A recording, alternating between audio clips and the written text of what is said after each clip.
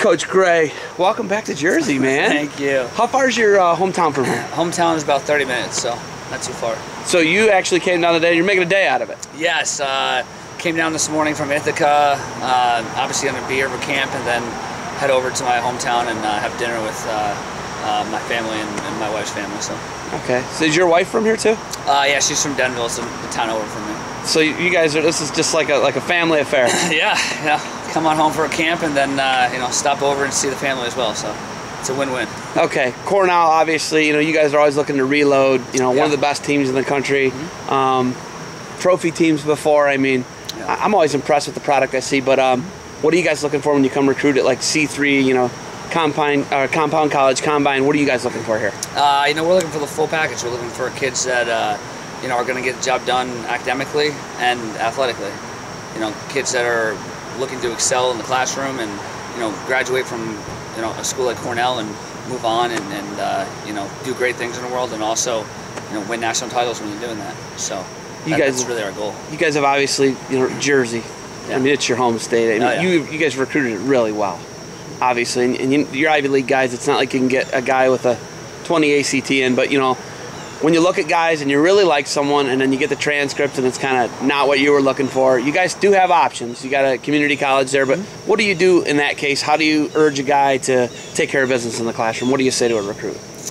We just tell them that they're investing in their future right now. So by that I mean, if they can pick up the slack and work hard and get their GPAs up, then they can enter into a great institution. So just really encourage them to work harder and continue to stay after it in the classroom, and then also work hard and maybe do some SAT prep, some ACT prep to build their scores, because that can help them as well. GPA, your board scores, those are what come into play when you're looking to get into an Ivy League school. So making sure you continue to build and grow in both those areas is huge. Being a graduate, your brother's a graduate now, it's huge. You came through the system.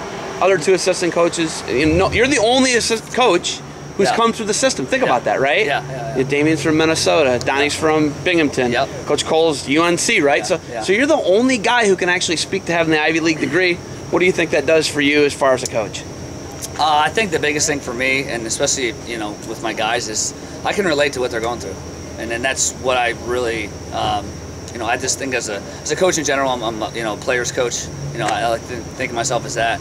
I'll do anything for my guys. So when they're having struggles and they're dealing with 3 tests on one day, and then we gotta get ready for a tough weekend against Ohio State or something. You know what I mean? I can relate with those guys, and I understand what they're going through, and I can try to help them the best I can.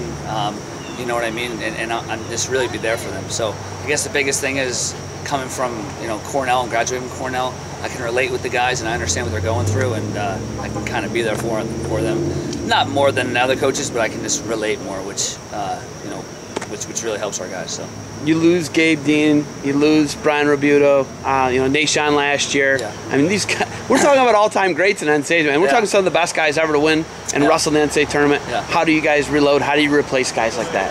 Well, I don't think you replace guys like that. I think you just have the next crop of champions. You know what I mean? Next crop of whoever the next one's going to be.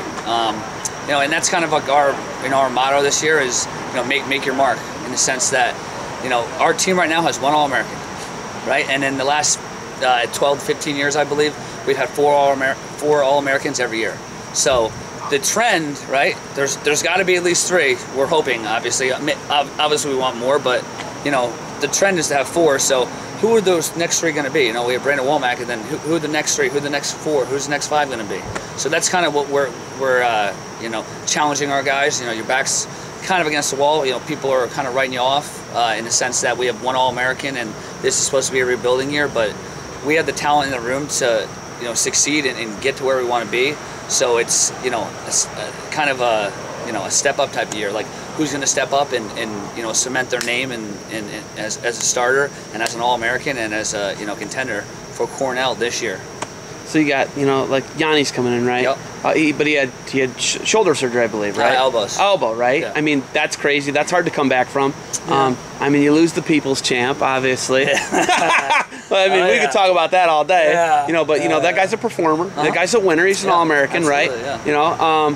You got young guys that are similar talent levels and hype guys that are coming in. Yeah. What do you say to the young guys like that? You're challenging everybody, but you know Yanni's got to put up, right? I mean, he's tough and he's a world medalist. He's really good. What do you say to guys like that, and how do you elevate them?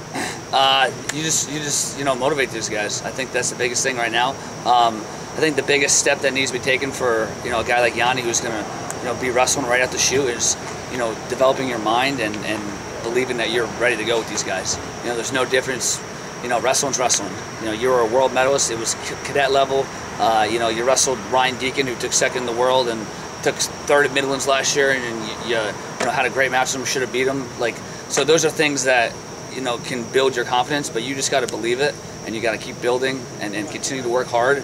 And through your hard work and through the process of preseason, grinding it out, you learn to have faith in your training, and then you can go out there and you can wrestle hard. And you can get the job done. I think that's the biggest thing. Believe in your training, believe in your coaching. So then when you hit the mat as a true freshman, 18 years old, it doesn't matter. You're confident in everything that you've built and the work you put in, and you go out there and you scrap hard. Kyle Dake, obviously a huge part of their program. Finger Lakes Wrestling Club. You got guys like that. Yeah. Keeping guys like that around. Oh yeah. Gabe's going to do Greco. Yeah. We got Gabe. We got Brian Robuto. He's still around. Obviously Kyle. Enoch Francois. He's up there. So we got some really good guys that are up at Finger Lakes. And Cooperman. Yeah. Obviously Coop too. He's our head RTC coach at the New York RTC. We rebranded that, FYI. Yeah. So it's our RTC is now the New York RTC. But no. So we got a lot of great guys that are going to help all of our wrestlers develop, which is fantastic. So. In this room today, Bergen Catholic, what are you looking for in a kid? What are you looking for in a kid? No transcripts, none of that. What are you looking for in there? I think, especially, this morning, that it's day 2 of the camp, right? It's early. It's 9:38, right? And it's the bones are hurting. It's tough. I'm looking for a guy who's really, really focused on the technique and who's actually drilling, appropriately and really focusing on the keys to the technique and just doing a really good job and forcing himself to do the hard stuff, right? It's tough to get up this early on a Sunday, you know what I mean? And you wrestled hard yesterday. It's like the third day at Nationals, at the NCAA tournament. Nobody really wants to be there, but you got to fight through, and that's what I'm looking to see, some grit. These kids that are paying attention to detail, working hard, and then obviously they're going to go live here in a bit, so you just want to see kids that are scrapping hard. But I think kids that are doing the tough stuff and doing the things that you necessarily don't want to do, but you need to do, that's always a really good sign. So that's what I kind of look for. All right, man. They're about to go scrapping there, and you got anything else for me? Actually, Cooperman's going to show some technique. We can't miss that. We got to see Coop hit the Koopa Loop and all that good stuff. But no, I'm just. Is that a real thing? Yeah. Oh yeah. Is the Koopa Loop a real thing? I don't know. But no, I'm just excited to be here. Happy I could be here to support the combine, and I'm looking for an exciting year out of our guys. We're a young team, but I can guarantee we're gonna wrestle hard, and that's what we want to see. So, thank you.